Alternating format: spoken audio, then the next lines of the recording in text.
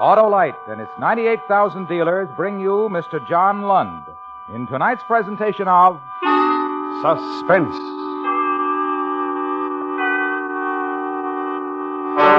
Tonight, Autolite presents a story from your morning newspaper. The dramatic expose of narcotics peddling among teenagers, as reported in Melody in Dreams. Our star, Mr. John Lund.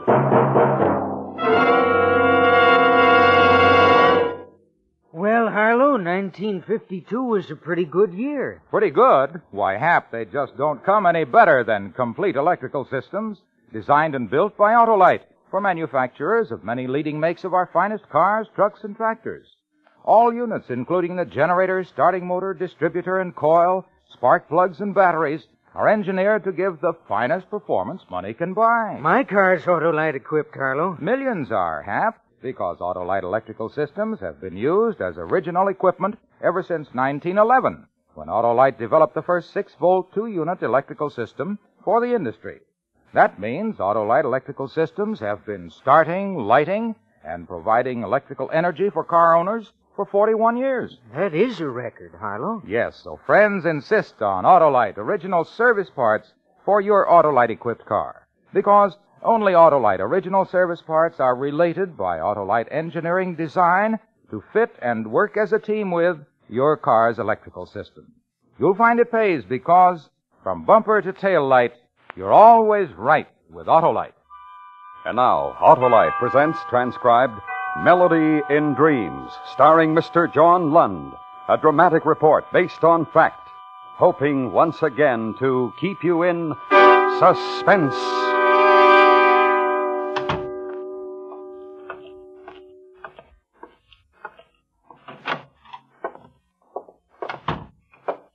Hi, Lieutenant. Where's Shank? He's in the other office on the telephone. Thanks. Right, Mr. Graff. Yes, sir. I have the address. We'll try to get out there as soon as we can. Keep the girl there. Yes, sir. Oh, hi, Chris. What was it, Lou? Might be the lead. Fat chance. There was a guy named Graff, Walter Graff. He lives out on South Tyburn. He found a cache of marijuana cigarettes hidden in an old coffee can in his daughter's bedroom. How old is the girl? All of 16. She nearly went hysterical when the old man confronted her with a can with the cigarettes. Yeah, they all do. This kid's throwing convulsions. Huh. Old man must be a funny character. Can you imagine? Made a citizen's arrest of his own daughter.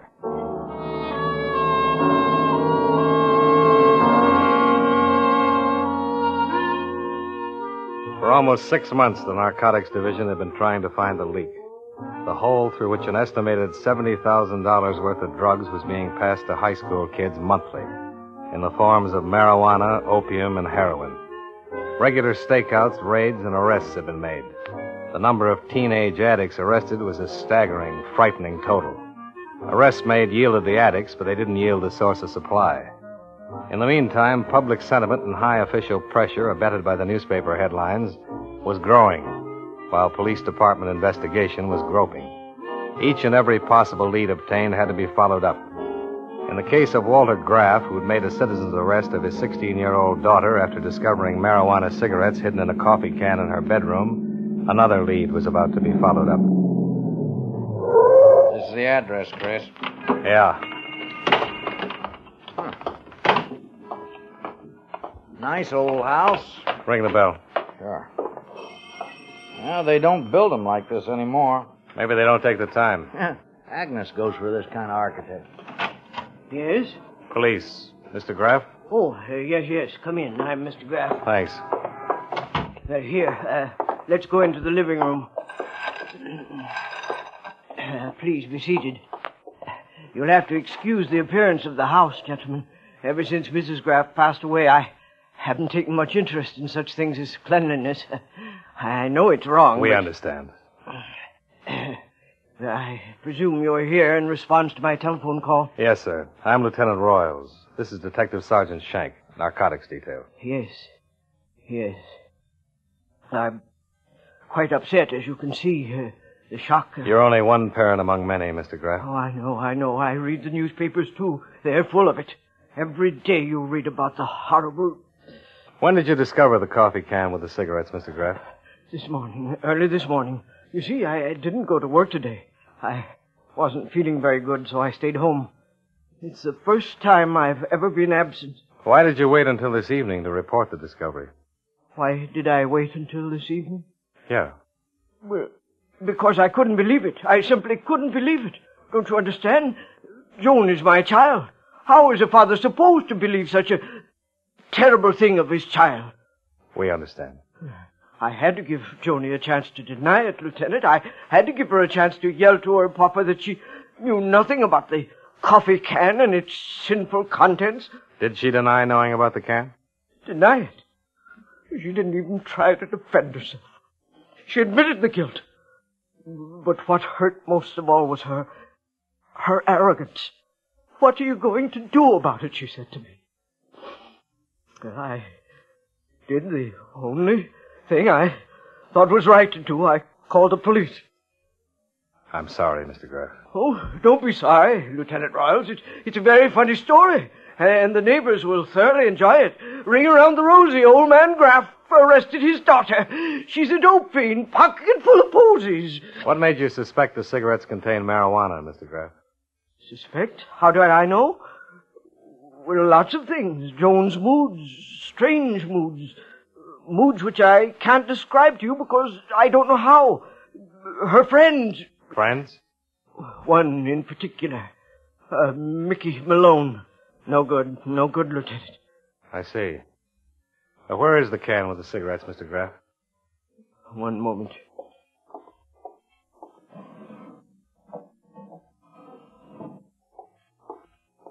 Here, Lieutenant Boyle.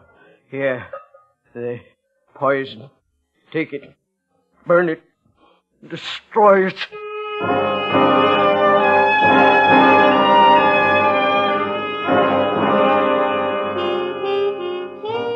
The time was 7:30 when Joan Graff was booked in at police headquarters on a charge of illegal possession of narcotics. The file sheet also listed the name of the arresting citizen, Walter Graff, the girl's own father. Joan was a plain-featured girl, bleached blonde hair, fair skin, narrow hazel eyes, and a slim, slight frame. After Detective Sergeant Shank had finished typing the police report, we took the girl back to interrogation for further questioning. Go ahead, Joan. Sit down. Thank you. Tell me, Joan, how old are you? 16. Do you know why you're here? Yes, my father arrested me. That's why I'm here. You've broken a law, Joan. A very serious law. Does everyone get a sermon? This is no sermon. You've been charged with illegal possession of narcotics. That's a very serious charge. I know. I also know I'm a minor. Yes, you are. In which case, you'll be turned over to the juvenile authorities. What'll they do to me? They can do a lot. They have the authority to take you out of school, away from your friends, give you the treatment you need. They can also send you to a detention home if necessary. What kind of meals do they serve? Well, they don't serve cigarettes like these in detention homes. Where'd you get them? Nowhere. They didn't just happen out of thin air. Where'd you get them? I don't know where I got them. Look, Joan, you've broken a law. You've done something very wrong. But it's not entirely your fault. You're not the real enemy. The real enemy is the person who sold you these cigarettes. And that's the enemy we want. Who was it? Please, I don't remember where I got them. Are you trying to shield somebody, Joan? Is that it? No, it's nobody. I don't know. All right, Joan. All right. You don't have to tell us. I'm not going to force you to do something you don't want to do. That'd be wrong. But there's something I want to explain to you. And I want you to try to understand it. It's about your father and what he did. My father. When he arrested you, he did the only thing he thought was right. I'm his daughter. His own flesh and blood. Yes, his own flesh and blood. That's right. Right. And don't you realize what it must have done to him inside? I don't want to talk about him. Please. I've got 2 children of my own, Joan. 2 small boys. Please. If they were older and either one of them had done something like this, I swear to you I'd do the same thing that your father did. Okay, Lou. That's all for now. Let's go. Lieutenant. Yes? Lieutenant, I'll tell you. I'll tell you where I got the cigarettes. All right, tell me. From Nicky. Nicky Malone. My boyfriend from high school. Do you know where Nicky gets them? There's a coffee shop somewhere near our school. That's how Nicky gets the cigarettes, I think. Haven't you ever been to this coffee shop with Nicky? No. I don't even know where it is. I see. Will I put out a call on the Malone kid? No, I don't think that's necessary. We'll go out to the house and talk to him. Lieutenant, Yes, Joan? I understand. Understand what? My father. His hurt inside. I have that same hurt.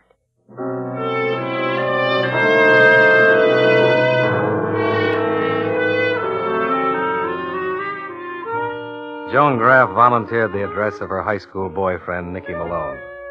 Detective Sergeant Shank made arrangements for the girl to be turned over to the juvenile authorities pending further investigation, and then we went out to question Nicky Malone. The address the girl had given us turned out to be located in a rundown section of the city. 763 was a white single-frame house badly in need of repairs.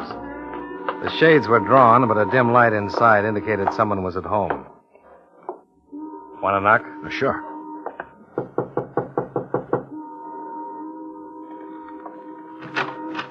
Yes?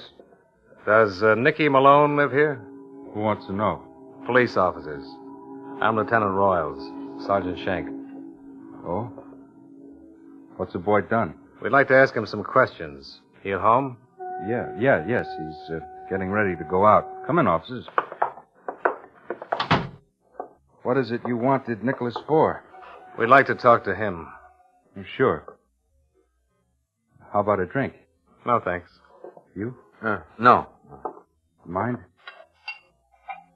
You any relation to the boy? Relation? Sure. I'm his Uncle Fred. Nicky. Nicky! Yeah? What do you want? What's the matter? He's a policeman, Nicky. They want to talk to you. Right? That's right. Policeman. What do you want to talk to me about? It's about your sideline at high school. Beats me. What kind of a sideline you guys talking about? Narcotics? You guys must be crazy. You know what we're talking about. I do. Nicholas, maybe Listen to these guys, Unc. Shake him down, Lou. Hey, what is this? Routine, Nicky. Come on, empty your pockets. What? I said empty your pockets. Oh, for the Come on. Oh. There. That's what I got in my pockets. A jackknife, a handkerchief, some change, and a billfold. Go on, bite the quarter. Maybe you'll get a kick. You're pretty funny, son. Where's your room? You saw me come out the door. Want to take a look, Lou? Yeah. Don't you think you'd better tell me what this is all about, Lieutenant? I am the boy's guardian. We suspect your nephew of passing out marijuana cigarettes to students at his high school. Marijuana cigarettes? There must be some mistake, Lieutenant, not Nicholas. Of course not me. That isn't what your girlfriend Joan told us. I get it now. That kid gets caught with the weed and she tries to pass the buck to me. Why, if I ever get my hands on her... All right, Nicholas, that's enough. Anything, Lou? Clean as a whistle. Okay, Nicky, where is it? Where's what? The cigarettes. Look, I told you once, I'll tell you again. I don't know what you're talking about. I don't have no marijuana cigarettes. You found me clean, didn't you? Make me some trouble. That isn't what your girlfriend Joan Graff told us. I don't care what she told you. You got no evidence to arrest me. All right, Nicky. That's all for now. Come on, Lou.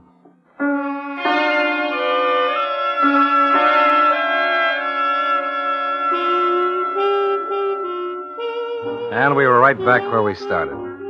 Up against another frightened high school student who refused to divulge the source of his supply of narcotics. We didn't have any physical evidence on Nicky Malone, but we did believe that the young girl had been telling the truth, and therefore decided to place him under surveillance. He was our closest link to the source of the narcotic supply. For 4 days, we followed his every move. At 8:30 every morning, he left the house, walked 6 blocks to his high school, left school at 3:20 and walked 2 blocks to a coffee shop where he had a chocolate milkshake, and then returned home. He didn't leave the house at any time during the evenings. On the 5th day, the boy went to the coffee shop, had his regular milkshake, and then played the jukebox. Once again, when he left the coffee shop, we followed him. He's heading in the opposite direction, Chris. Yeah. This may be it, Lou. He may be going to pick up some stuff. He's turning the corner onto Madison. Here we go, Lou. Hold your breath. Yeah.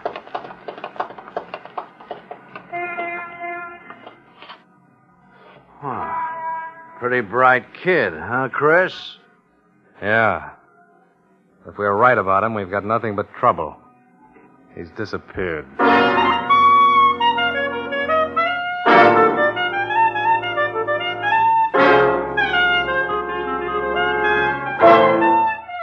Autolite is bringing you Mr. John Lund in Melody in Dreams.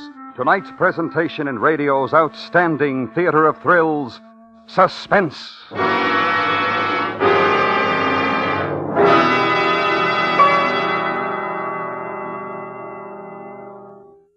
Any New Year's resolutions, Harlow? Two mighty important ones to help car owners everywhere, Hap. Oh, how, Harlow? Why, by reminding them that their car's electrical system works like a beaver every second their engine runs, and it provides energy for starting, sounding the horn, lights, heater, radio, electric windshield wiper, and cigarette lighter. Autolite makes complete electrical systems used as original equipment on many leading makes of our finest cars, trucks, and tractors. Right you are, Hap, and that's why my second resolution is to tell car owners to treat the important electrical system of their car to a periodic checkup for top performance at all times. Good advice, Harlow. Right. So, friends, have your car's electrical system checked by experts. Your nearest authorized Autolite service station has specialized equipment to service all makes of cars. You can quickly locate him in the classified section of your phone book under Automobile Electrical Service. Or call Western Union by number and ask for Operator 25. And remember, from bumper to tail light, you're always right with Autolite. And now, Autolite brings back to our Hollywood soundstage Mr. John Lund in Elliot Lewis's production of Melody in Dreams, a dramatic report well calculated to keep you in suspense.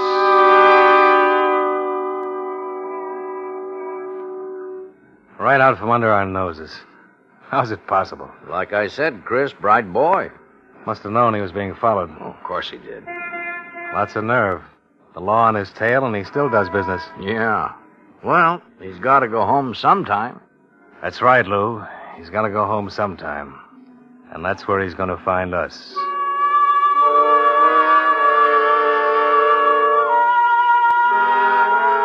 We got back in the police car and drove over to the Malone house, parked across the street and waited.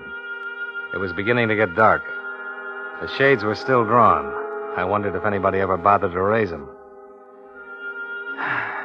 Time passes slowly when you're waiting. Cigarette, Chris?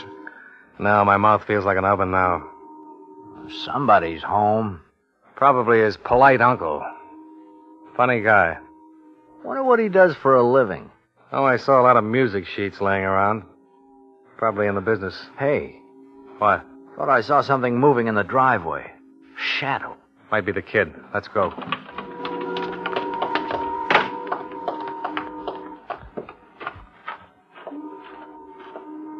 Hey, it is somebody. Get your flash ready.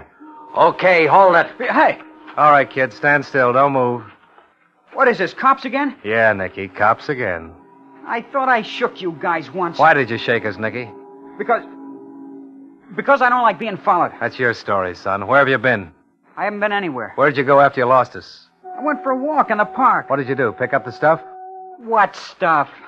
All right, Lou. I'll hold the light. Shake him. No. What is this, a habit? I got some rights. Come Leave me alone. Get come your... on. Easy, son, easy.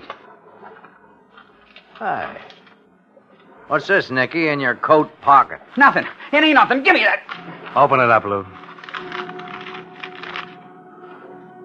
Chris? That's an awful lot of nothing, Nicky. 6 packs of marijuana cigarettes.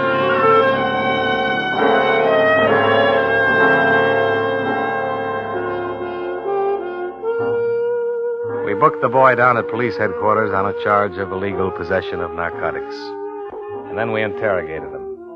Although he realized the seriousness of the charges, he still refused to tell us where he'd obtained the cigarettes. His guardian uncle was notified and came down to see the boy. He seemed quite concerned. We listened in on their conversation. The uncle pleaded with the boy to tell us all he knew about the narcotics. But Uncle's pleas went unheard.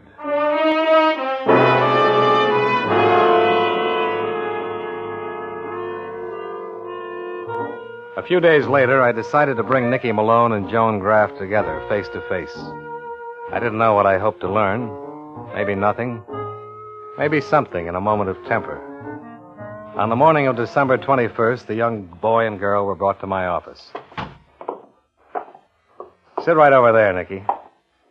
Thanks. Well? Wouldn't you like to say hello to Joan? Hello, Nicky. Know any more good stories, policeman? Nicky, I'm so scared. Scared of what? This whole thing, it's so terrible. She's right, Nicky. Something like this can ruin your whole life. Don't you realize that? Oh, stop with the sermon, will you? Your uncle seems like a pretty nice guy, Nicky. How did you turn out to be such a bad apple? Is that part of your job, policeman? Telling people what they are? No. No, it's not, Nicky. I'm sorry I said that. Because basically, I think you're a good boy. I think you're intelligent enough to know what's right and what's wrong. And you know this is wrong. I don't have to reason with you. The thing that really puzzles me is why an intelligent young boy like you refuses to right this wrong. You made a mistake. We all make mistakes. Mistakes are forgivable, Nicky. Nicky, the lieutenant is right. Ah, what do you know anyway, loud mouth? Couldn't keep your mouth shut, could you? You had to tell him. I hurt my father, Nicky. I hurt him very much. I had to tell the police all I knew. Big blabbermouth. Well, find yourself another boyfriend, sister. Nicky. See if he'll get you a stick. Yeah. Another stick, Nicky? I mean... Yeah, I know what you mean. Another stick of this. Oh, why can't you leave me alone? Give me a trial. Send me up. I don't care what you do. Trial? Jail? No, son. They're not the answer. Not really. I'm trying to make you understand that you've got a long life ahead of you. It'd be a shame to ruin it now.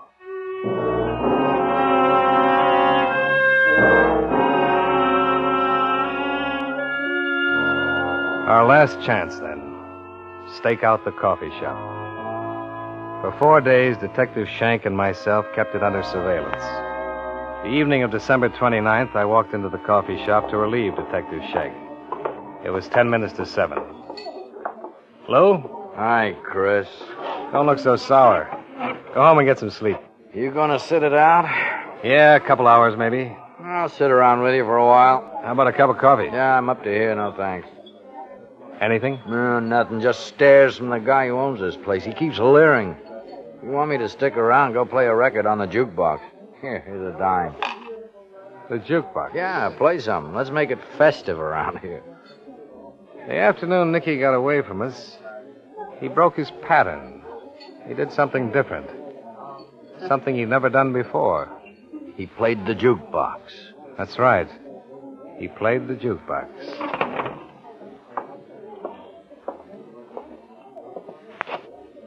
Billy May, wish you were here. Broken. Oh.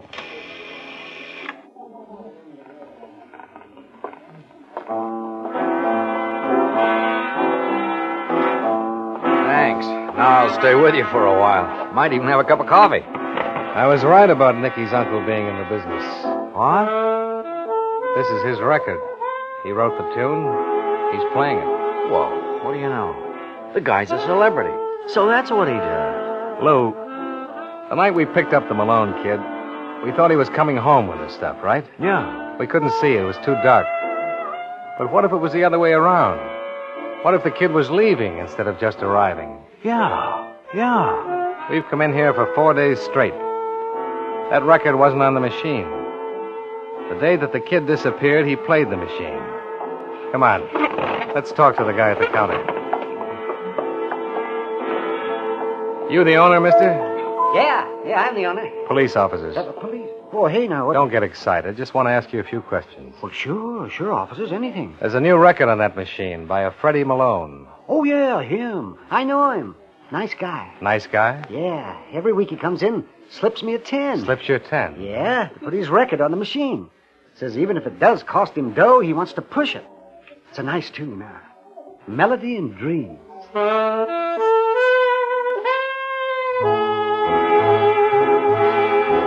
Back at headquarters, we learned the whereabouts of Uncle Freddie Malone. He was playing piano in a small nightclub on Halstead. The place was crowded with people when we got there. In a corner off to the right was a platform. And on the platform at the piano sat Freddie Malone. Think there'll be any trouble, Chris? I doubt it, Lou. He's not the type. Hello, Mr. Malone. Hello, police officers. You have a request? Yeah. Melody and Dreams. One of my favorites. That's no surprise. It was wrong, huh? Real wrong. A lot of poor innocent kids, Mr. Malone. Real wrong. Poor innocent kids. We still don't know how the record figured in. That was how Nicky notified the other kids he was ready to pass the stuff. And the night we caught him?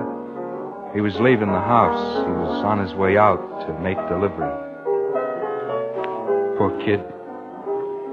Try to protect me. Yeah. Someday I'll do something for him. Maybe. Shall we go? The manager won't like it if I don't stick around. It's going to be a big night.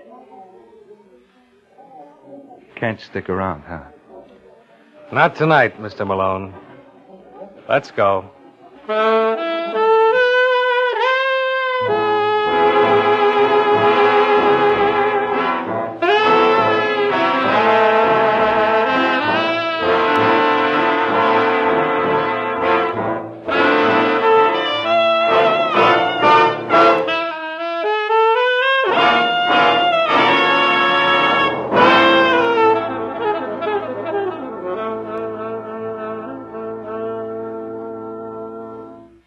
Suspense.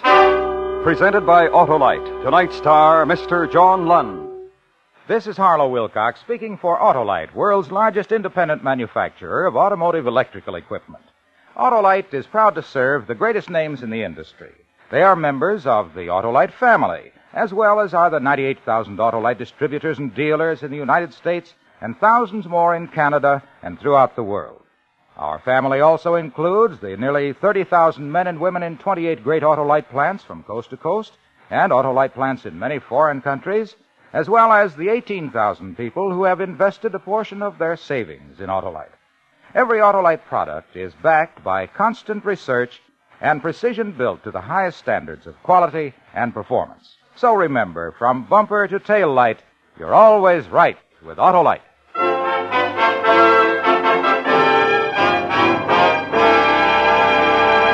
In the next 2 weeks, we will attempt to solve one of the most famous of all literary puzzles as we present Charles Dickens' unfinished novel, The Mystery of Edwin Drood.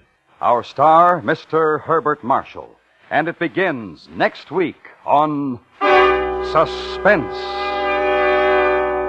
Suspense is produced and directed by Elliot Lewis, with music composed by Lucian Morowick and conducted by Lud Gluskin. Portions of the program were transcribed. Melody and Dreams was written for Suspense by Richard George Petticini. In tonight's story, Ann Whitfield was heard as Joan and Sam Edwards as Nicky. Featured in the cast were Shep Menken, Howard McNear, Joseph Kearns, and Junius Matthews.